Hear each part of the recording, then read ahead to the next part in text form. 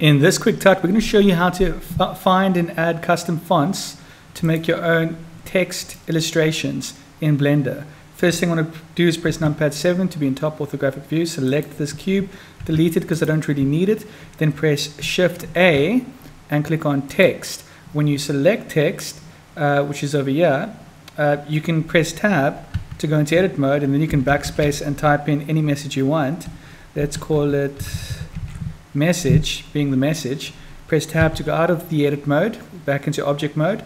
Then while you've got text selected, you want to click on this object data property, which is the symbol of an A, it looks like. So we select that.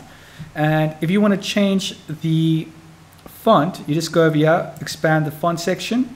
And currently it's only got one font, the B font, which is the default Blender font. If you want to change it to a font from Windows, all you need to do is select this icon over here to open font and find where the font is stored in your computer. It's normally in your C drive, and you click on Windows, and then you find font, which is somewhere here. I'll find it in a second. A, B, C, D, E, F. It's a little bit higher up actually. There we go, font, double click on that. And if you don't see it immediately, select these different options until you see them all pop up. If you select this option, you can kind of see how they look.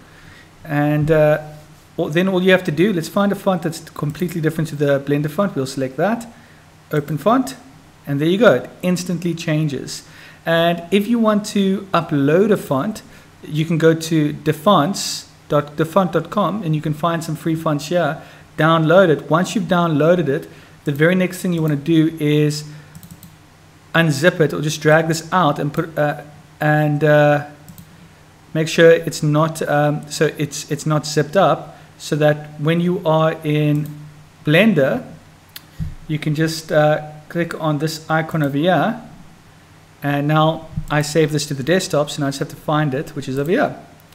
And it's as easy as that. And all of a sudden, now you can use Blender for text illustrations. And if you want to change the color of your font, all you need to do is make sure in object mode you got your font selected. Then you can click on object over here and go all the way down to convert to mesh.